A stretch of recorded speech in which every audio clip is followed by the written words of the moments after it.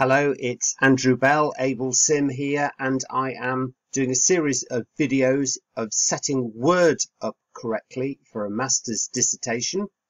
And this particular short video clip is about page numbering.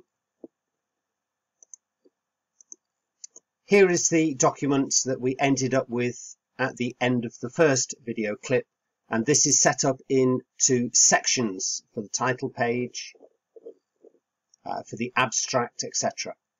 The pages for the abstract and table of contents are going to have page numbers I in Roman numerals, and then the main content of the dissertation is going to have pages 1, 2, 3, and then we're going to go back to a Roman numeral format for the references, bibliography, and appendices. The title page doesn't have any page number on it. Now I've set it up as a different section, but we're actually going to show a different way of suppressing the page number on the title. So I'm on the abstract pages. I'm just going to select something there, and I'm going to insert a page number at the bottom of the page, and I'm just going to go with the default to start with. And because this is page 2, it said it's page 2, and it's put the title page as page 1. I'm just going to select, double click that, and right click the page number at the bottom to format the page numbers.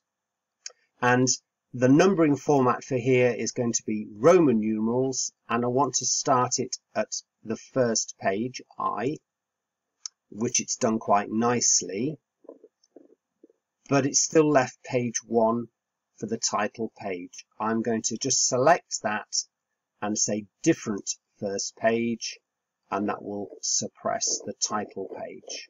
So my title page has got no page number.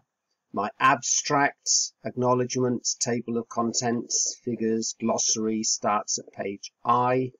And now my introduction is going to be from page 1. So I'm going to double click this, right click it, format the page numbers and say start at 1.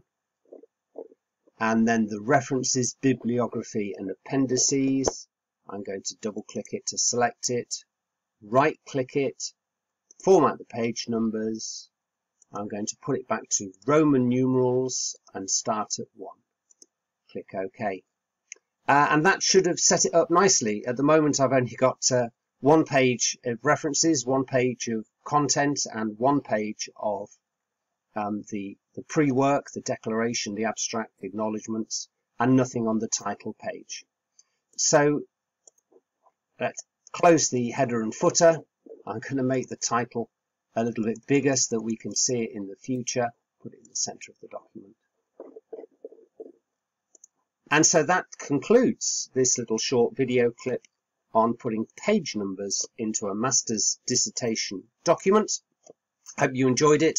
We're going on to set up the headings, numbering system, a table of contents, and the table of figures in later videos.